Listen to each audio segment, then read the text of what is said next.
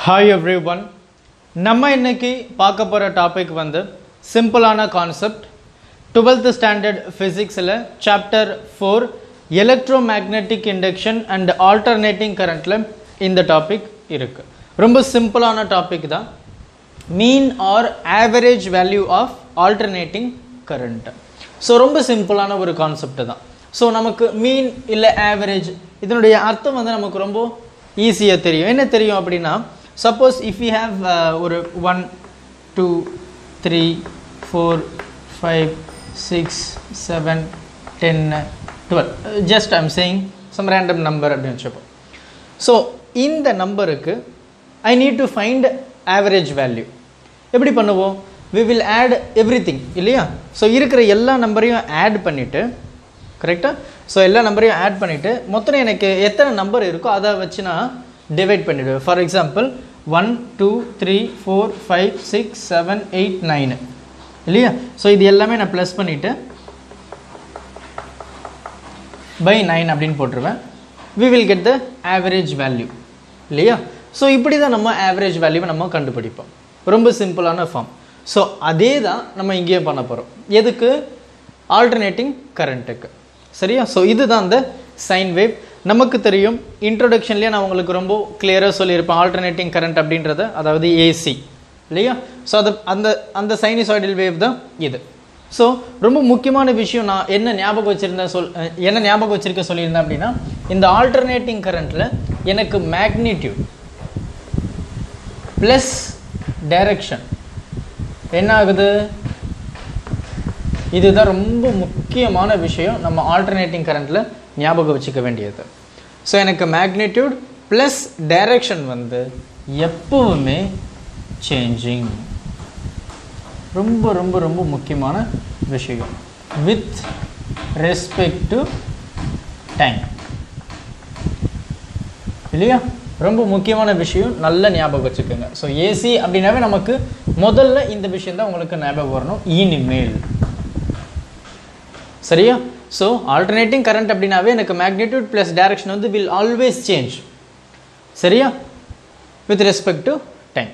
இங்கே பாருங்கள். ஸோ இங்கே இனிஷியலில் 0 இருக்குது. இந்த 0ல் நான் ஸ்டார்ட் பண்ணுறேன். எனக்கு டைம் இதுதான் டைம்.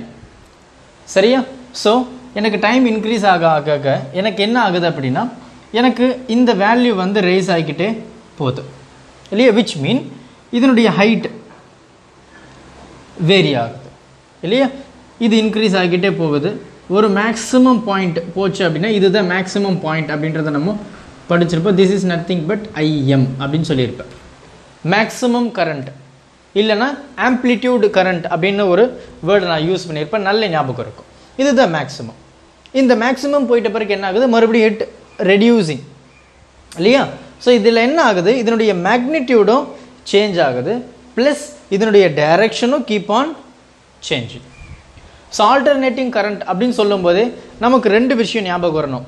என்ன அப்படின்னா, பாசிட்டிவ் ஆஃப் சைக்கிளும் நெகட்டிவ் ஆஃப் சைக்கிளும். இது ரெண்டும் சேர்ந்தது தான் நமக்கு ஒரு சைக்கிள் அப்படின்னு நான் சொல்லியிருப்பேன்.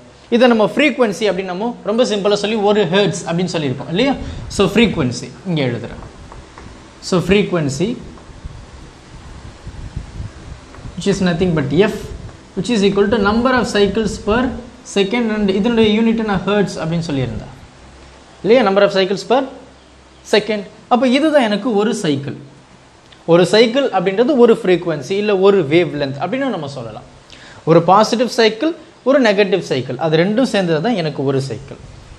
அப்போ இந்த ஒரு சைக்கிளில் நம்ம பாதி பிரித்தோம் அப்படின்னா ஒரு பாதி பாசிட்டிவ், இன்னொரு பாதி நெகட்டிவ். நல்லா கவனிங்க, இது ரெண்டுமே ஆப்போசிட் இல்லையா? இது பாசிட்டிவ், இங்கே நெகட்டிவ். இப்போது இதுக்கு ஒரு ஃபுல் சைக்கிளுக்கு நம்ம ஆவரேஜ் எடுத்தோம் அப்படின்னா இது எப்படி இருக்கும் அப்படின்றத நம்ம பார்க்கலாம். ஸோ ரொம்ப சிம்பிளான கான்செப்ட், பொறுமையாக பாருங்கள், டவுட் எதுவும் வராது. சரியா? சரி, இப்போ இதுக்கு நம்ம ஆவரேஜ் எடுக்கலாம். ஸோ விச் மீன் எனக்கு இந்த மாதிரி ஒரு வேவ் இருக்குது. சரியா? ஸோ இந்த மாதிரி வேவ் இருக்குது அண்ட் நான் இதை பாசிட்டிவ் சொல்லிட்டேன், இதை நெகட்டிவ் சொல்லிட்டேன். இப்போது நான் இந்த டிஸ்டன்ஸ் இது, அதுக்கப்புறம் இது, அதுக்கப்புறம் இது, அதுக்கப்புறம் இது, அதுக்கப்புறம் இது. சரி நான் சின்னதாக அதாவது இந்த மொத்த ஆஃப் சைக்கிள் பாசிட்டிவ் ஆஃப் சைக்கிளை நான் பாதி கொஞ்சம் கொஞ்சமாக பிரிச்சுட்டேன் அப்படின்னா நான் ஆட் பண்ணுறதுக்கு ஈஸியாக இருக்கும் இல்லையா? ஸோ இந்த மாதிரி நான் ஆட் பண்ணுறேன். லெட் மீ சே இங்கே வந்து எனக்கு +5 வருதுன்னு வச்சுப்போம். ஓகேவா? ஸோ +5 வருது. அதே மாதிரி நான் இங்கே எடுத்தாலுமே எனக்கு இங்கேயும் 5 தான் வரும், ஆனால் -5. கரெக்டா? இப்போ நம்ம இதுக்கு ஆவரேஜ் எடுத்தால் என்ன ஆகும்? ஃபார் எக்ஸாம்பிள் இந்த ஒரு பார்ட்டை நான் I1 இல்லை V1 அப்படின்னு சொல்கிறேன், இதை நான் V2ன்னு சொல்கிறேன், இதை V3 சொல்கிறேன், இதை V4 சொல்கிறேன், இதை V5 அப்படின்னு சொல்கிறேன், அண்ட் இதை V6 அப்படின்னு சொல்கிறேன். V6 சரி, வோல்டேஜ். அப்போது இதனுடைய வேல்யூ 1 2 3 4 5 6 இருக்குது. அதே மாதிரி நான் இதையும் அந்த 6 பாகமாக பிரிக்கிறேன். அதே மாதிரி இதுக்கும் எனக்கு V1 V2 V3 V4 V5 and V6 இல்லையா? இதனுடைய வேல்யூ எப்படி வரும்? எனக்கு இங்கே என்ன ஆச்சு? இதுக்கு நான் ஆவரேஜ் கண்டுபிடிக்கிறேன். ஜஸ்ட் பாருங்கள், மீன் இல்லை ஆவரேஜ் இல்லையா? ஸோ இந்த பாசிட்டிவ் ஆஃப் சைக்கிள் ப்ளஸ் இந்த நெகட்டிவ் ஆஃப் சைக்கிள் இது ரெண்டுத்தும் நான் சேர்த்து தான் நான் ஆவரேஜ் கண்டுபிடிக்கிறேன்.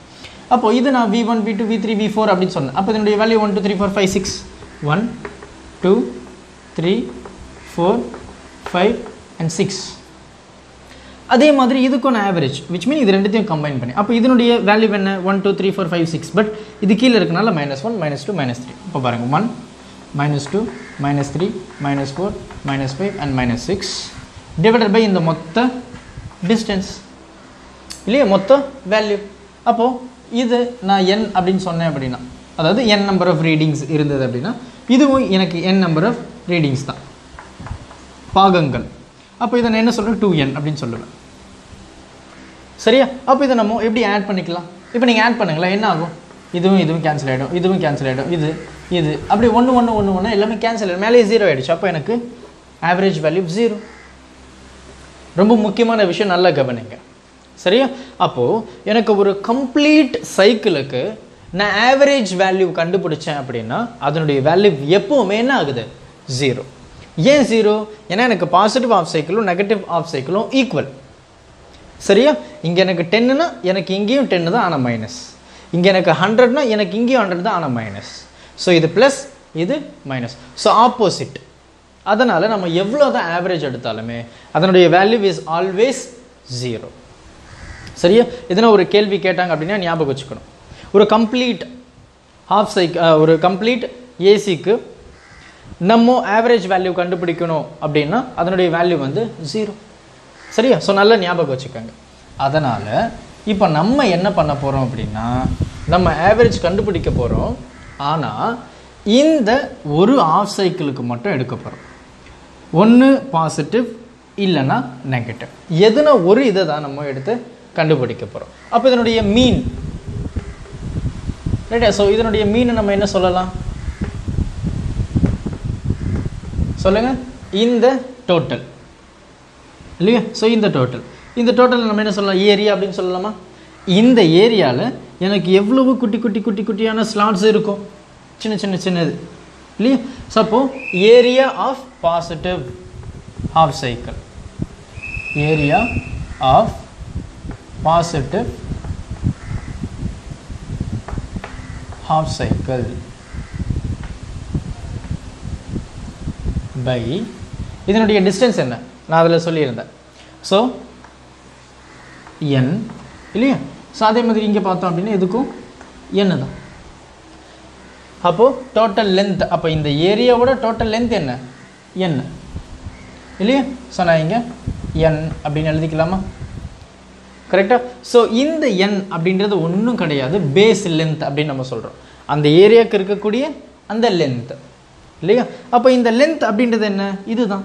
அப்போ இது நம்ம ஆங்கிள் சைடில் பார்த்தோம் அப்படின்னா 0ல் இருந்து பை. கரெக்டாக? ஸோ ஆஃப் சைக்கிள் 180 இப்படி. அப்போது இதை நம்ம பை அப்படின்னு சொல்லிக்கலாம். சரியா? புரிஞ்சிருக்கும்னு நினைக்கிறேன். ரொம்ப சிம்பிள். இப்போ ஆஃப் சைக்கிள் மேலே பாசிட்டிவ். அப்போ இதனுடைய ஏரியாவை நம்ம எப்படி கண்டுபிடிக்கிறது? நமக்கு தெரியும், ஒரு பர்டிகுலர் டைமில் ஒரு இடத்த நம்ம சூஸ் பண்ணோம் அப்படின்னா நம்ம அதை இன்ஸ்டன்டேனியஸ் வேல்யூ அப்படின்னு சொல்லியிருப்போம் இல்லையா? நம்ம orientation of the coil and magnetic ஃபீல்டில் நம்ம அதை படிச்சிருப்போம், ரைட்? ஸோ அப்போ அந்த இடத்துல ஒரு இன்ஸ்டன்டேனியஸ் வேல்யூ அப்படின்னா நம்ம எடுக்கும்போது நம்ம என்ன சொல்லுவோம்? I which is equal to Im sin omega t அப்படின்னு நம்ம படிச்சிருப்போம். இது என்ன angular displacement which is nothing but theta. அப்போ Im sin theta அதுதான் நான் இங்கே மென்ஷன் பண்ணியிருக்கேன். சரியா? ஸோ இது நம்ம தெரிஞ்சுக்க வேண்டிய விஷயம் and we learnt this இல்லையா?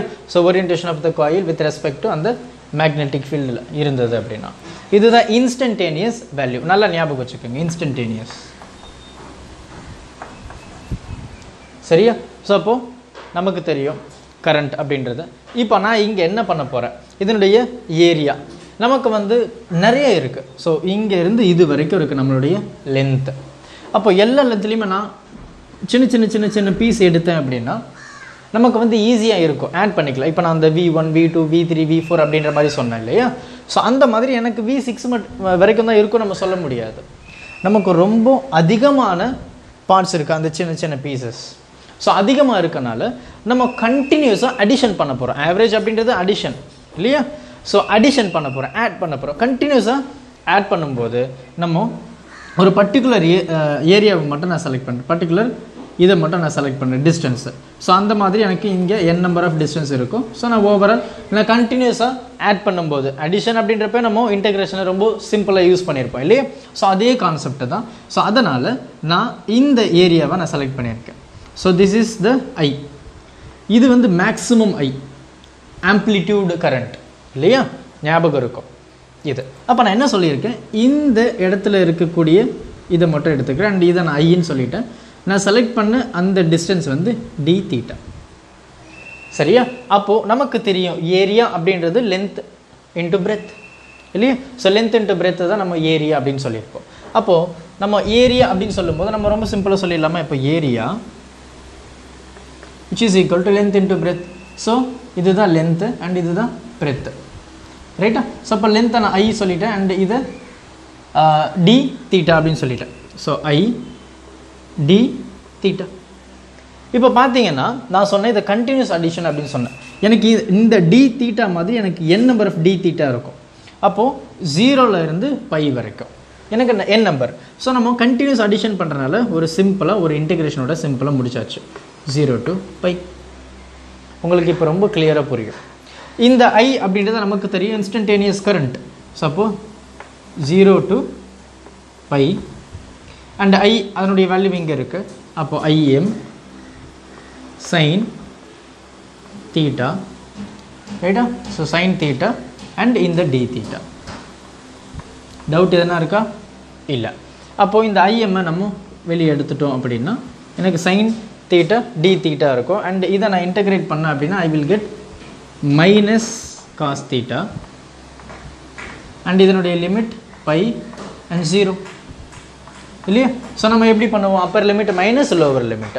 அப்போ இந்த ஐஎம்ஐ நான் இங்கே வச்சுருக்கேன், ஐஎம் அண்ட் இந்த பை இங்கே வந்தது அப்படின்னா minus cos by upper limit minus lower limit, minus lower limit இங்கே ஒரு மைனஸ் இருக்குது. அப்போ இது ப்ளஸ் அண்ட் காஸ் 0. சரியா? ஸோ காஸ் பை அப்படின்றது என்ன 180. அப்போ இந்த ஐஎம் இது என்ன எனக்கு -1. அப்போது காஸ் 180 வந்து -1, எனக்கு இங்கே ஒரு மைனஸ் இருக்குது. அப்போது +1. இது cos 0ன்றது 1. So 1 + 1. So which is equal to 2Im இல்லையா? ஸோ இதுதான் நமக்கு இருக்கக்கூடிய அந்த ஏரியா, இந்த ஏரியா, இந்த ஓவரால், ரைட்டா? ஸோ இப்போ நம்ம ஆவரேஜ் கண்டுபிடிக்கணும் அப்படின்னா நம்ம ஒரு ஃபார்முலா எடுத்திருந்தோம், mean which is equal to area of the positive of cycle இது தான் பை பை அந்த பேஸ் லென்த் இதிலேருந்து இது. அப்போது மீன் அப்படின்னு சொல்லும்போது நம்ம ரொம்ப சிம்பிளாக எழுதிக்கலாமே, mean which is equal to என்னது 2Im பை இதனுடைய வேல்யூ பை. ஸோ இதை நம்ம டிவைட் பண்ணோம் அப்படின்னா we will get 637 in the Im இது. ஸோ இது என்ன பையோடைய வேல்யூ வந்து நமக்கு தெரியும் இல்லையா? So 22/7 R 3.14. நீங்கள் இதை டிவைட் பண்ணி பாருங்கள், இது வரும். நான் ட்ரை பண்ணிட்டேன். சரியா? ஸோ இந்த Im இது என்ன amplitude current or maximum current. நல்ல ஞாபகம் வச்சுக்கோங்க சரியா. ஸோ இதுதான் நமக்கு இருக்கக்கூடிய அந்த ஆவரேஜ் வேல்யூ. அப்போது இந்த பாசிட்டிவ் ஆஃப் சைக்கிளுக்கு என்னுடைய ஆவரேஜ் எப்படி இருக்கு பாருங்க, 0.637 டைம்ஸ் IM. டைம்ஸ் அப்படின்றது மல்டிபிள்ஸ் இல்லையா. ஸோ அப்போ ஆவரேஜ் எடுத்தேன் அப்படின்னா எனக்கு மேக்ஸிமம் கரண்ட்டு அதை விட எனக்கு இவ்வளோ மடங்கு வந்து அதிகமாக இருக்குது சரியா. ஸோ மேக்ஸிமம் கரண்ட்டை விட எனக்கு இவ்வளோ மடங்கு அதிகமாக இருக்குது அப்படின்றது தான் இதனுடைய அர்த்தம் சரியா. ஸோ இது வந்து பாசிட்டிவ் ஆஃப் சைக்கிள். அப்போ நெகட்டிவ் ஆஃப் சைக்கிள் அப்படின்னு எடுக்கும்போது நமக்கு என்ன வரும், மைனஸ் அதே தான் 637 IM. இது வந்து negative of cycle, negative of cycle. இதனுடைய மீன் வேல்யூ ஆஃப் AC இதுக்கு சரியா. ஸோ இது பாசிட்டிவ், இது நெகட்டிவ். ஸோ இது நெகட்டிவ், இது பாசிட்டிவ். ரொம்ப சிம்பிளான கான்செப்ட். ஸோ இது நம்ம ஃபுல் சைக்கிள் எடுத்தோம் அப்படின்னா இதனுடைய வேல்யூ என்ன இருக்குது, 0. ஏன்னா இது ப்ளஸ், இது மைனஸ். இங்கே எனக்கு +10, இங்கே எனக்கு -10. இது ஏன் அப்படின்னா இன்னொரு முக்கியமான ஒரு விஷயம் நல்ல ஞாபகம் வச்சுக்கோங்க. ஸோ நான் இது சொல்லியிருந்தேன், மேக்னிடியூட் ப்ளஸ் டைரக்ஷன் வந்து will keep on changing with respect to time. இன்னொரு முக்கியமான விஷயம் என்ன அப்படின்னா இது சிமெட்ரிக்கல் வேவ், சிமெட்ரிக்கல் வேவ் ஓகேவா. ஸோ சிமெட்ரிக்கல் வேவ், அதனால தான் இதனுடைய ஆவரேஜ் வந்து எப்போவுமே 0. சிமெட்ரிக்கல் வேவ் நல்ல முக்கியமான விஷயம், இதையும் ஞாபகம் வச்சுக்காங்க சரியா. Symmetrical wave. ஸோ இது வந்து θ which is equal to ωt அப்படின்றத நான் ப்ரீவியஸ் கேஸ்லேயே சொல்லியிருப்பேன். This is nothing but the angular displacement which is equal to angular velocity into time. So normal formula தான் உங்களுக்கு அது தெரியும் சரியா. ஸோ இதுதான் இந்த டோட்டல் டிஸ்டன்ஸ் ரைட். ஸோ பொறுமையாக பாருங்கள், டவுட்ஸ் எதனா இருந்தது அப்படின்னா கமெண்ட் பண்ணுங்கள், உங்கள் ஃப்ரெண்ட்ஸுக்கும் இதை அப்படியே ஷேர் பண்ணிவிடுங்க. Thank you. Help others with a smile.